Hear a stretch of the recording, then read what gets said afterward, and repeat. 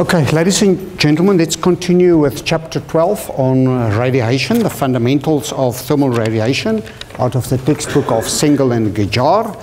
With the previous lecture, we've started with the introduction as well as with thermal radiation.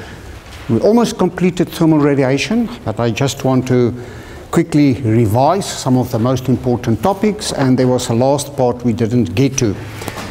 Okay, so thermal radiation, firstly, all bodies. All bodies, temperatures larger than 0 Kelvin will have radiation. All bodies with temperature larger than 0 Kelvin will have radiation. So if we look around us, every object that we see at the moment have radiation. It doesn't mean you will always be able to see it, but everybody has radiation. Okay, so that's the first thing.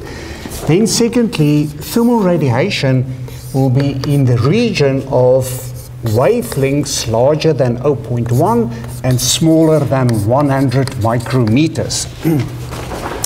So on a scale, if we just can put it on a scale, and here is 0.1, and there's 100 micrometers, then that would represent the scale for thermal radiation. So thermal radiation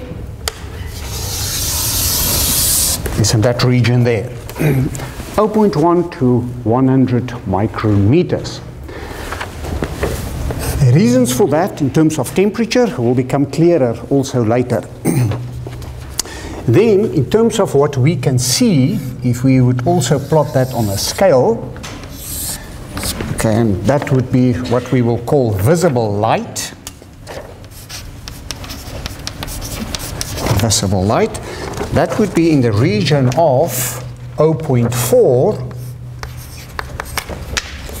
to 0.76. Okay. So in that region, we will have visible light.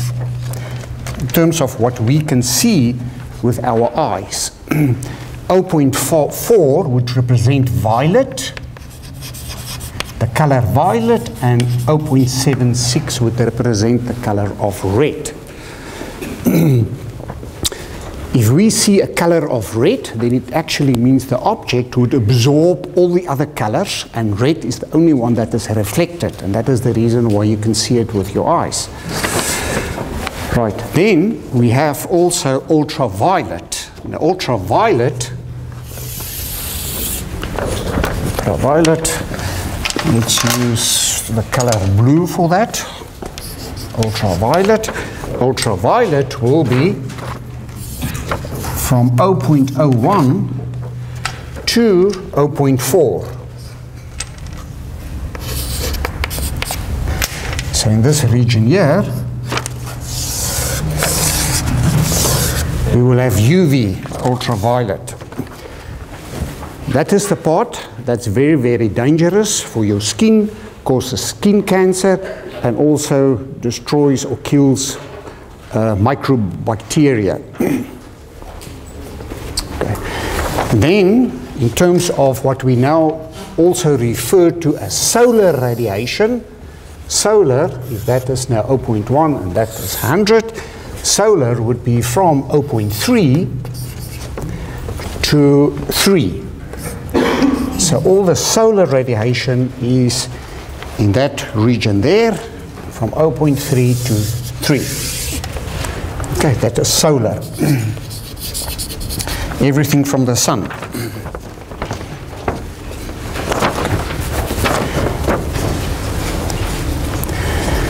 And I'm running out of colors. Now the last part that we want to put there is infrared. Infrared, I'm going to put here, infrared would be the colors from red to 100. So if we look at this scale, we can see that in terms of what we can see with our eyes is a very, very small part of the spectrum. Most of the radiation we cannot see. So if you look at me, you will not be able to see my radiation. You can't see your radiation. But there's a video, and if I can load it, I will show you that obviously you can measure it and you can take photographs of it from using an infrared camera or an infrared video camera. Then you're able to see all the infrared radiation. Right, so those are the scales. Now if we look at all these different waves, how they can be generated, what is the relationship between all those waves now and what we know as heat transfer that we want to work with as engineers? Okay. What is the relationship with that? Well, the relationship is temperature. So in general, the temperature of a body determines how active the molecules is going to be, how quickly they're going to move around. So in general, it's still very, very simple for us, and that is that the higher the temperature is of a body, the more radiation there will be. In general, the radiation will increase with an increase in temperature. So in our module, we're going to limit ourselves to thermal radiation. Radiation which has to do with temperature and heat transfer. So that is what we're going to limit ourselves with. Right, now it is also important to realize that the radiation is actually a volumetric thing. It happens in a volume, not only on a surface. Okay. So normally, if we would look at a body, we would say the radiation from the body, and you'll think of the surface on the outside. In some cases it is true, but in general, radiation is actually a volumetric thing. So in all gases and in most of the liquids, if that is the gas or the liquid, then the radiation will not only occur here from the surface, but it will occur from everywhere inside the body. Okay, this is just now schematically. Obviously also from the surface, but in general from everywhere inside the body, for gases and for liquids. However, for solids, okay, now solids are known as opaque bodies, which means it's non-transparent. Opaque means non-transparent.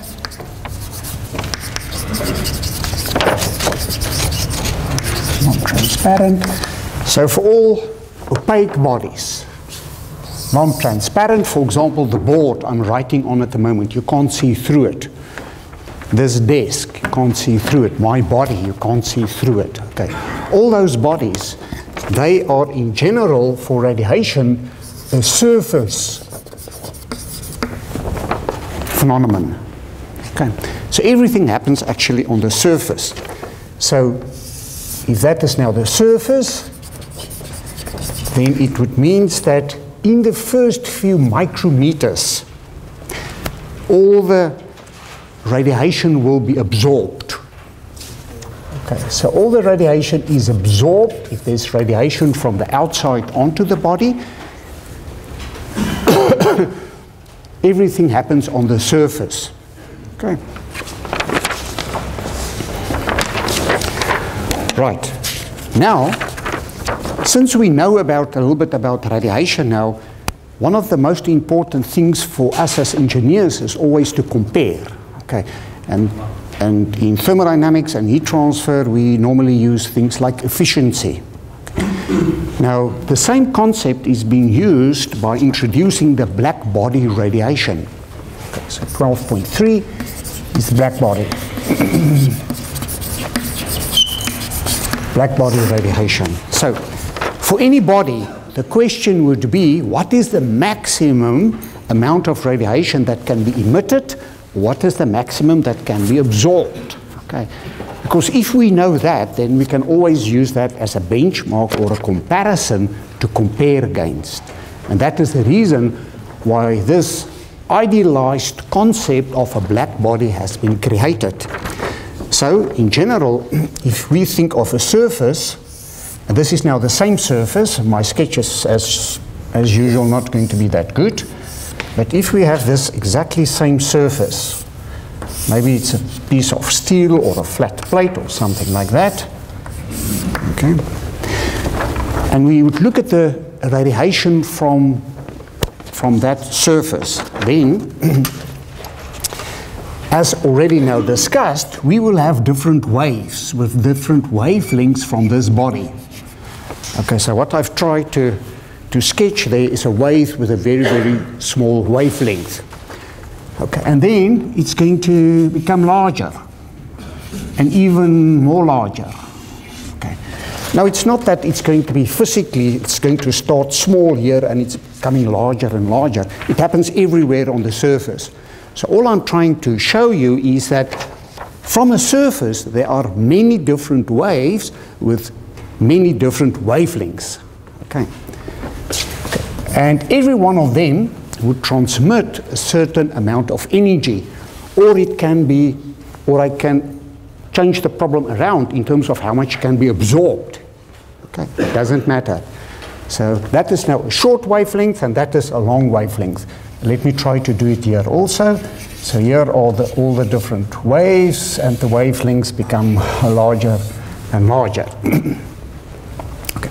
Now if we would, for example, would call this first wave with a certain wavelength of lambda 1, if that would be the radiation in it, then we can do the same for this wavelength, which is number 3, which would be R3, and then this one for N. And there would be an infinite number of wavelengths over the body. Okay. Now let's suppose this temperature of this surface is 300 Kelvin, and the temperature here is also 300 Kelvin. Okay, so we have the same geometry,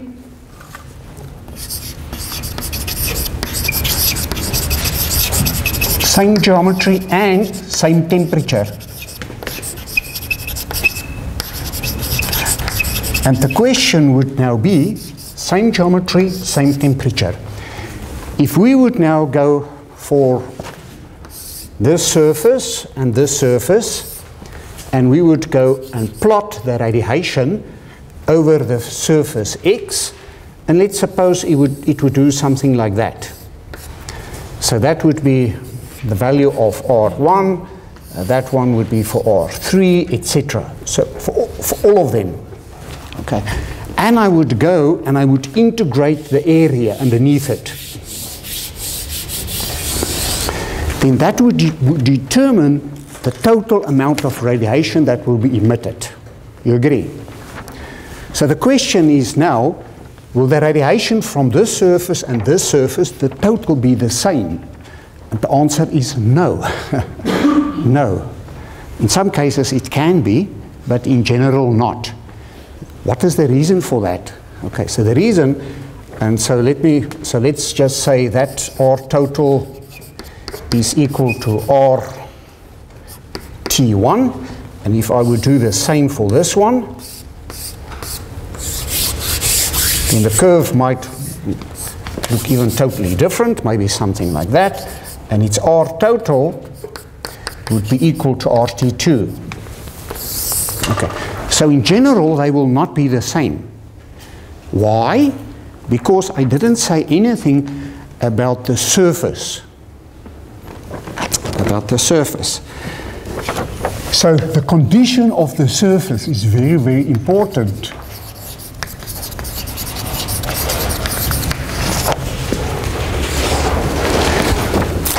And the type of material.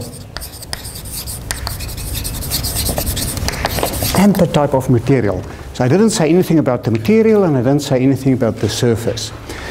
So two geometries exactly the same, at exactly the same temperature, the radiation that they will emit or absorbed will not be the same, except if they are the same material and if the surface conditions are exactly the same. Only then will it happen. But in general, it would not be the case. And for this reason, radiation heat transfer is a very complicated thing. It's very complicated because, as you can imagine, all the different materials which are available, all the different surface conditions would determine how much radiation can occur from a body, or how much can be absorbed. Right. So it all comes back now to, for any one of these bodies, it's all good and well if I now go and do these experiments and I would go and get the values. Let's suppose this value is 700 and this one is 600. And after you've done it for a while, you're going to ask yourself, but what is the maximum possible value that I can get? And the maximum possible value is the value which is known as a black body. It's an idealized body. Okay, so it's an idealized body. If we ask ourselves what is the maximum possible heat transfer that we can get, and we want it also to be as a sort of a standard. We want to measure against it, just like efficiency. In thermodynamics, we know 100% is the best that you can get. In radiation, we want to know what is the best that you can get. And for that, we use the black body concept. So, a black body, also by definition, and let's just write it out very cryptically, black body, by definition, okay, is the perfect emitter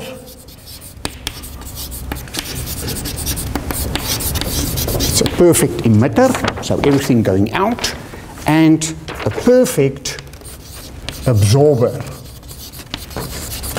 It absorbs everything going into its direction.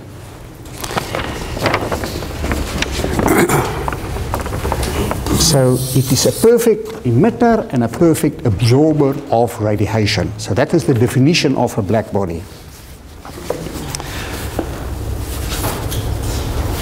So if we look at this problem now, then in terms of also direction, it is important to realize that a black body, let's suppose we look at the emitting of radiation. If radiation is emitted from a certain point, then it would be perfect in all directions. My sketch isn't that nice, but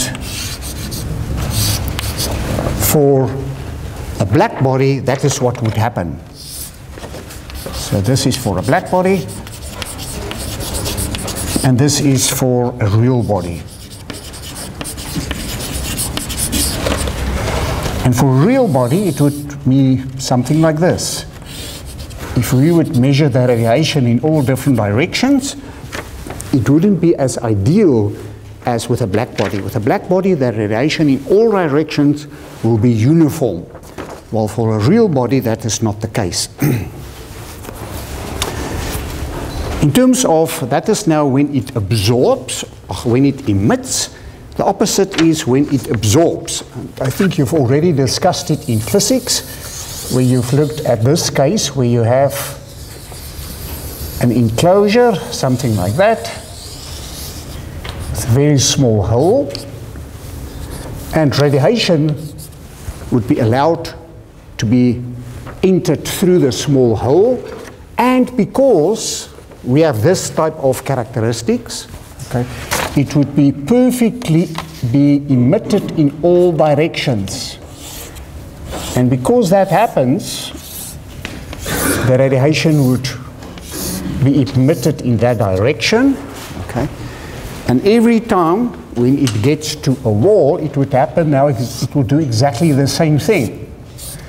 So the radiation will bounce around on the inside until everything is absorbed, and the temperature of this wall would be equal to T. So that would be the case of the perfect absorber.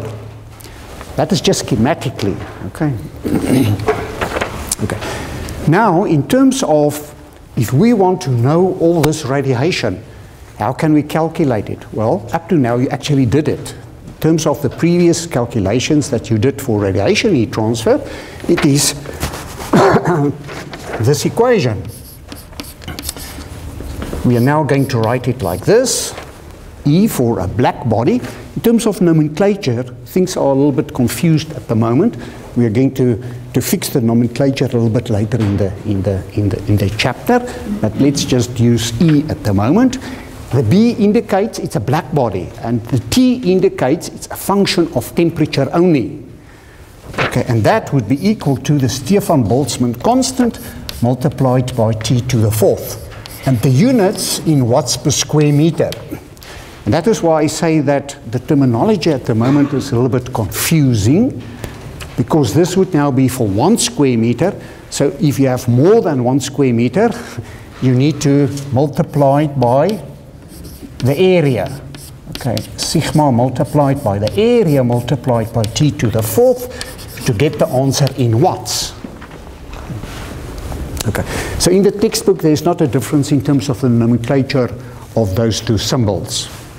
Maybe previously, maybe in terms of what we are used to, because this is sort of a flux, maybe previously you can use a small e for that. It doesn't matter at this stage.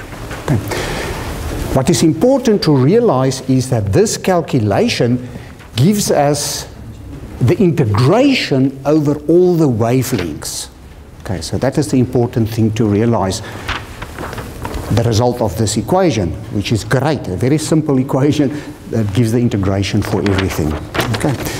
And as you know, sigma is equal to 5.670 multiplied by 10 to the minus 8 watts per square meter Kelvin, and that is known as the Stefan-Boltzman constant. The Stefan-Boltzman constant. And you would also know that it's very important that in the calculations we use the temperature in Kelvin and not in degrees Celsius. Just a simple example to make things a little bit more clear for ourselves. There's a question there. Can I help? Sorry, we're just looking at the units. Yep. The Stefan-Boltzman constant, isn't it equal to 4 or better that's than 1? I think maybe a fourth there, something like that. Yeah, I think you're right. Yeah, so just check the units of that. But that's the constant. I think the constant is fine. Okay. Right. Simple example. Let's suppose an area of 1 square meters. Okay. And the temperature is at 20 degrees Celsius. Okay. Now, if the surface is a black body, take note, a black body. Okay. So there it is. Okay, surface is 1 square meters and its temperature is 20 degrees Celsius. So if this is the surface, what is going to happen on the surface? On the surface we are going to get very, very short wavelengths, longer ones and longer ones. And it's not that they are in order from short to tall, that they're standing there next to each other. They're all mixed in between. So there's another short one, there's a shorter one, etc. Those are all the waves which we cannot see. Okay, but they are there. Okay. So if we now would look at the radiation, EB, and over the flat plate, then maybe it would do something like that. If we would go and calculate it at all the different points where we can measure the wavelengths. Okay. And the result of that would be equal to, EB is equal to the sigma multiplied by the area, temperature to the fourth. Okay, the Stefan-Boltzman constant is equal to 5.67 multiplied by 10 to the minus 8. The surface area is 1 square meters, and the temperature would be 293 Kelvin. 273 plus 20, not 20 degrees Celsius. Oh yes, and it must be to the fourth. Okay. So, what would be the ideal, what would a black body radiate for us? A black body would radiate for us 410 watts. 410 watts. That is the maximum that we can get out of a surface at 20 degrees Celsius. Okay, now let's suppose tonight somebody visits you and want to sell to you a solar system, a new solar system. Okay. And after a few discussions, you ask him, well, what is the plate temperature going to be? And he's going to say, well, let's suppose the plate temperature is going to be 70 degrees Celsius, because it's going to heat the water to 60 degrees Celsius. Okay. And he's telling you that out of that 1 square meters, he can get 1,000 watts of heating. Okay. So just a very simple calculation in terms of a black body, because a black body tells us what is the maximum possible that can be done. You realize that? Okay. So the black body will tell us what is the maximum possible that can be done. So if we now do the calculation for sigma, the area temperature to the 4th, and now with the temperature we use 273 plus 70 degrees to the 4th, the Stefan-Boltzman constant we've got, surface area is 1, and the result is 684 watts. That is the maximum possible radiation that we can get out of a surface at 70 degrees Celsius. Obviously, if the temperature is higher, we can get more radiation out of it. But that is our benchmark to go and check, to make sure what we can use to measure ourselves with. Let's call it in terms of an efficiency type of a criteria. Right, now, this thing about a black body, why is it now called a black body and not an ideal body? Right. Remember that if we look at any surface, then a surface, all the light that we actually see is thermal radiation. Okay, it's radiation. And if there is a light that goes to a body, then it would be over this range of all the different colors, depending on the source of it. But in most cases, it will be from violet to red. Okay. So if you now look, if you are standing here and you are looking at the surface, there's your eye, and you're looking at this surface, okay, and you see it as black, then it means you observe the fact that all the colors is being absorbed. Okay, nothing is reflected. So if you see red, then it means all the other colors are being absorbed and it's only the red that is being reflected. So that's the reason for the fact that it is called a black body, because a black body is supposed to absorb all the different colors over the spectrum. Okay.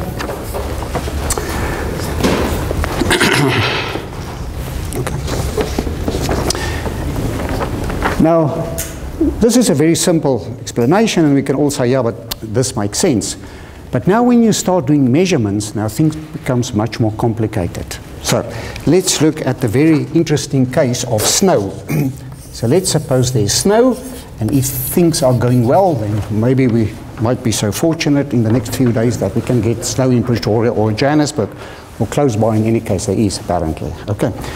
So if we now think of snow, if light reflects onto snow, okay, then what is reflected is the white part of the light, okay, and a certain part is being absorbed. And what is interesting is that with snow, okay, all the waves of long wavelengths are actually absorbed. The long wavelengths are absorbed, not the short ones. So snow can be a very, very good absorber of radiation. It doesn't reflect everything. Okay. The same is with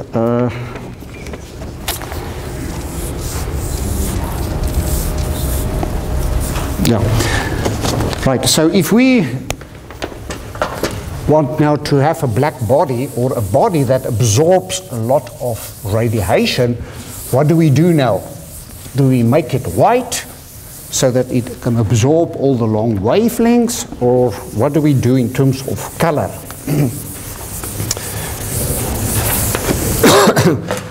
because the case of snow is one of many cases. Okay. So in general, it actually means the color as we see it with our eyes, where we normally would say black is a good absorber of heat, is not correct. Okay. And the reason is, you know, what we can see is this, but what happens in the total visible or the total wavelength range is so huge that our eye is not a good observer of what is a good absorber of radiation. Okay. So there are many, many cases where the color is not really a good reflection of what happens. But practically, if you want to be a practical engineer and you want to go and build something like a solar collector now that should absorb all the radiation, what color must you paint it? Well, the answer is still the same. It is lamp black paint. Okay. So if you have lamp black paint and you have a surface and you paint it with that paint, which is black, not a very shiny black, a matte type of black, then it would actually absorb quite a lot of radiation.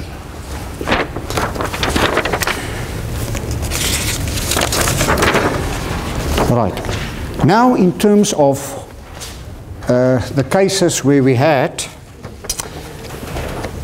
again, in terms of a surface. So if we have a surface now, and this is the surface, and on a micro level, that is typically how it can look like, then we will have the very short wavelengths, we will have longer ones, very, very long ones, short one here, and because of the surface geometry, this one is going to reflect in this direction there, and that one is going to reflect in that direction there, and let's start calling them R1 and R2, and all of them up to Rn, over the total range of wavelengths from 0 to infinite.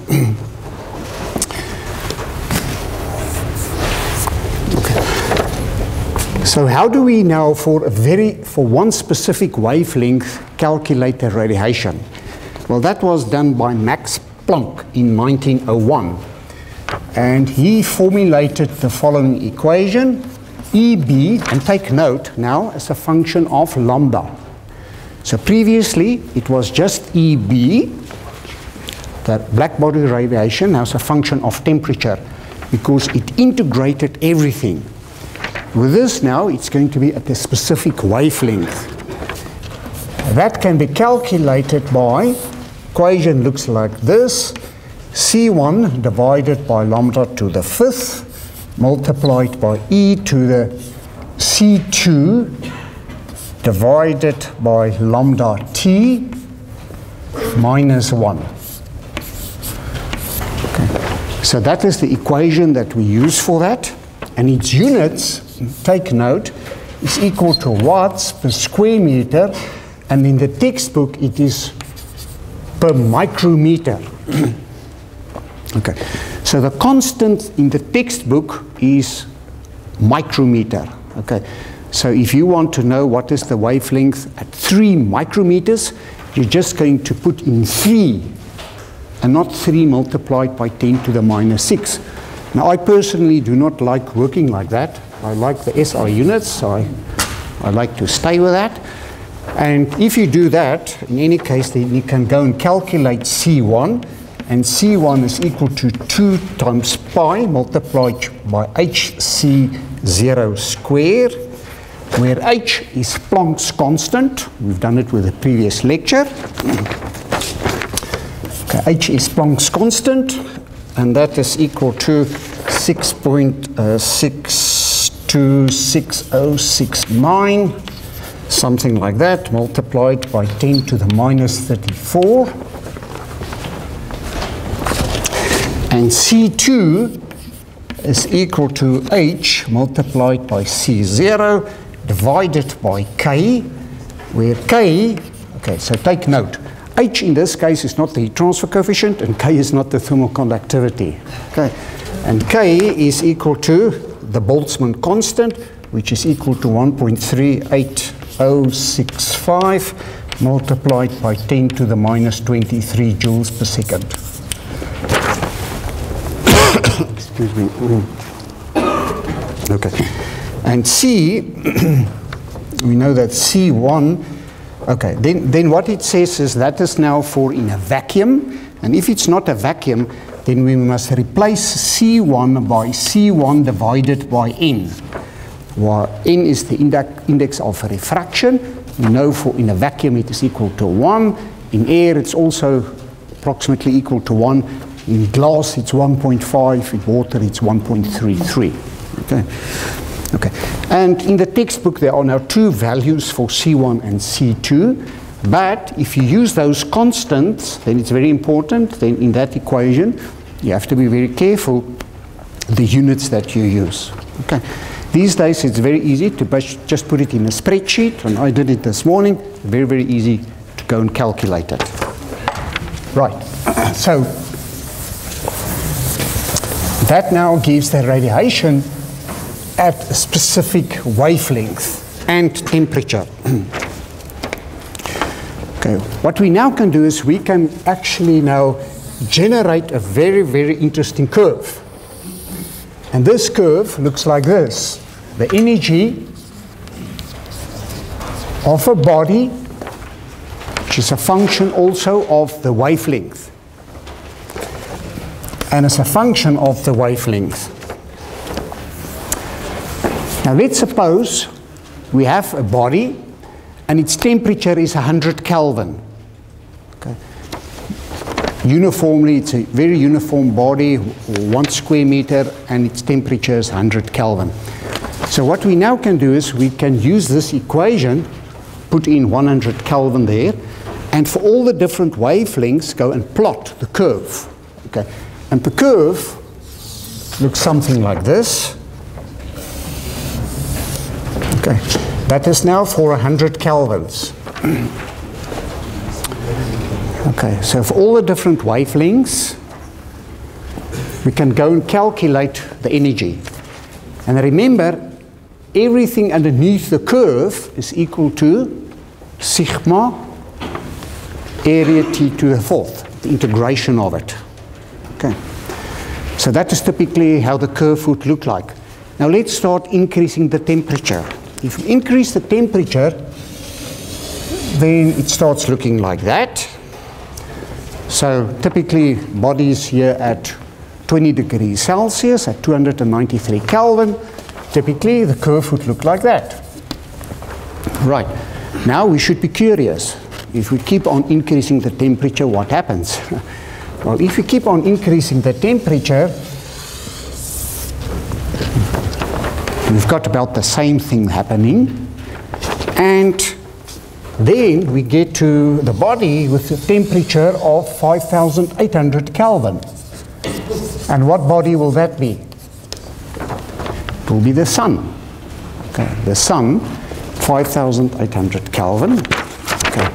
And what is now very beautiful from nature is that the peak, in terms of the wavelengths, guess what? Those peaks, if we look at these wavelengths of 0.4 to 0.76, it falls just over the maximum. Okay, so our eyes can actually see the maximum radiation from the sun. There's a lot we cannot see, but we can see the peak, the maximum. It's approximately attuned to our eyes. Okay, now this curve that I've drawn here, my sketch isn't that good. Let me see if I can give you the right one in the textbook.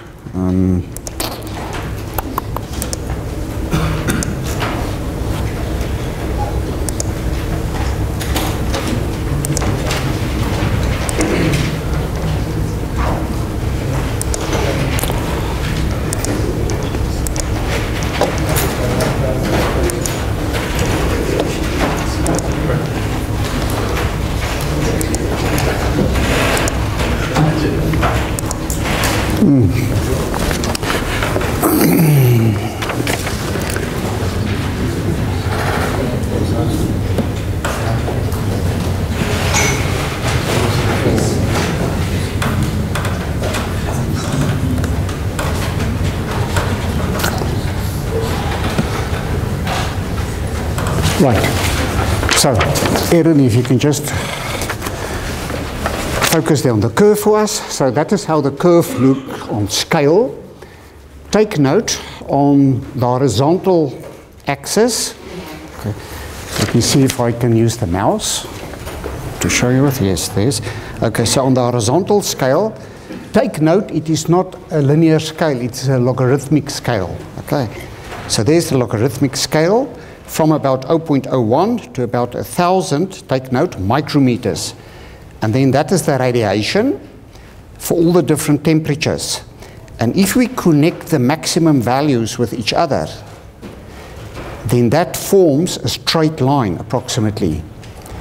And the equation that describes that straight line is called Wien's equation, Wien's displacement law. Okay? And it looks like this. Lambda T is equal to 2897.8 micrometers per Kelvin. Micrometers per Kelvin. And there is the maximum of the sun. So the temperature of the sun is 5,800. And there you can see with violet would start, and there is red. So our eyes can see in that visible range there, which is the maximum of the sun. Okay? Any questions? Right. I was just wondering, the other graph that you drew below the surface there, the EB, is that versus the position X, or is that also versus the lambda? Sorry, which graph was that? The one below your example. This? Those the ones to the right. To the right. That small one, the small graph over there. This one here? No, to the right.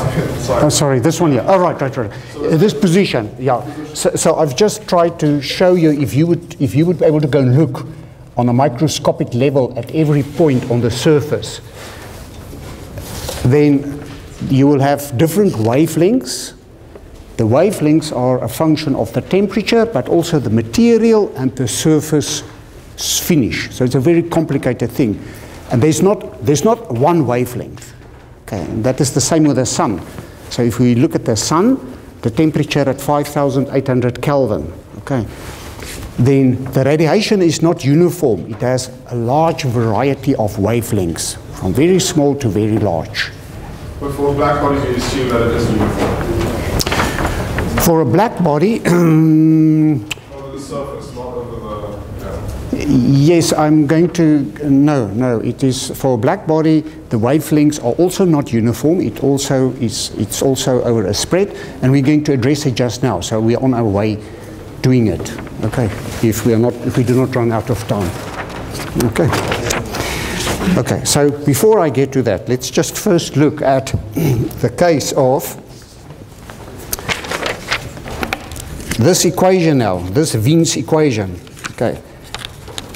Now the thing with equations is they stand there on paper, we see it, we look at it, but in many cases we can learn a lot from it by just doing a very, very simple calculation. And that's what I'm going to do now. Okay, so let's look at the case now of exactly 5,800 Kelvin. So if we now look at this curve of EB, as a function of lambda,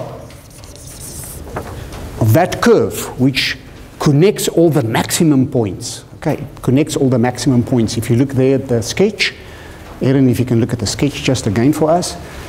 So if you look at all the maximum points, that dotted line, okay, is this equation. Lambda T is equal to 2897.8. Take note, micrometers per Kelvin. Okay, so the question is now, at a temperature of 5,800 Kelvin, what would the wavelength be at that specific temperature, 5,800 exact? Okay, now that's very easy, because now we've got that equation. Lambda T is equal to 2897.8 micrometer per Kelvin. Now we've got lambda, and the temperature is 5,800 Kelvin. is equal to 2897.8. And if we solve lambda, then it is going to be 9. No, sorry, it is going to be 0.58 micrometers. 0.58 micrometers. Now that specific wavelength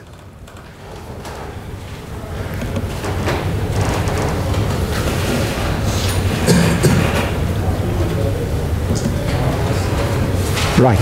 So if we look at all the if we look at all the different colors that's available there, and that specific wavelength 0.58, what color would it represent? It's yellow.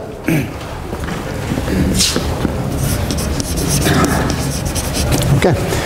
Now the sun, the surface of the sun, if you go and look at pictures, you will see that the temperature is not uniformly 5,800.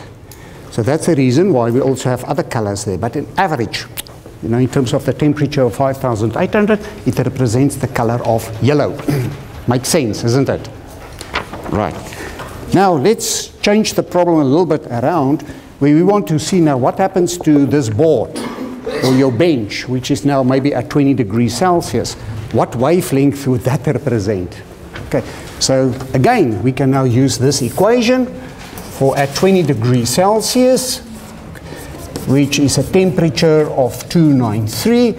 I'm not going to bore you with writing it out, but I mean just put in 293 there, do the wavelength calculation, and the wavelength calculation tells us it is 9.72 micrometers. 9.72. Right. If we now look at this thing that I've drawn here, 9, we see visible is between 0.4 and 0.76. Okay? Where would 9 be? 9 would be, here's 3, it would be here somewhere. So, it is in the infrared region. You cannot see it with your eyes, but you can take a picture of it with the infrared camera, and then you can see it. Okay? And it is also outside the solar one, so it's not from the sun. Okay? Right, ladies and gentlemen, thank you very much. We will continue with the next on Monday again.